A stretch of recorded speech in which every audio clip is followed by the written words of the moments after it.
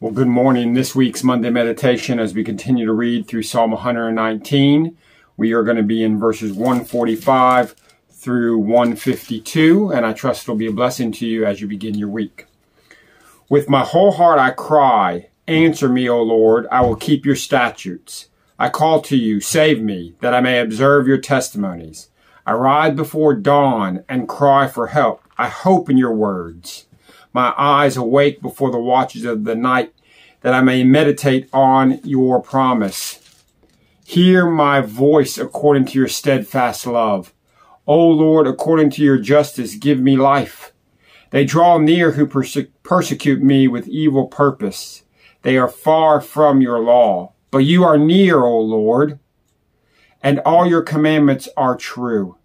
Long have I known from your testimonies that you have founded them forever. And then these verses that we've read this morning, the first four verses are where I want to focus your attention.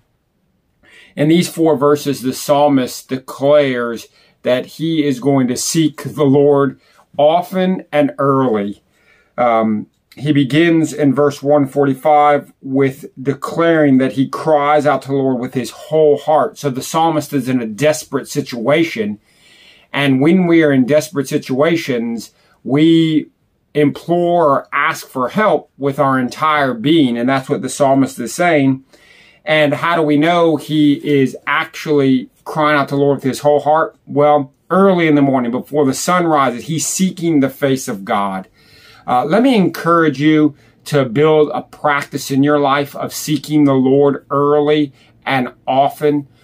Too many times we might wait until the heat of the day, the middle of the day, or when trouble actually comes to seek the Lord. But rather we should build into our lives a pattern and a habit of seeking the Lord early, seeking the Lord often, before the struggles and the trials of life come.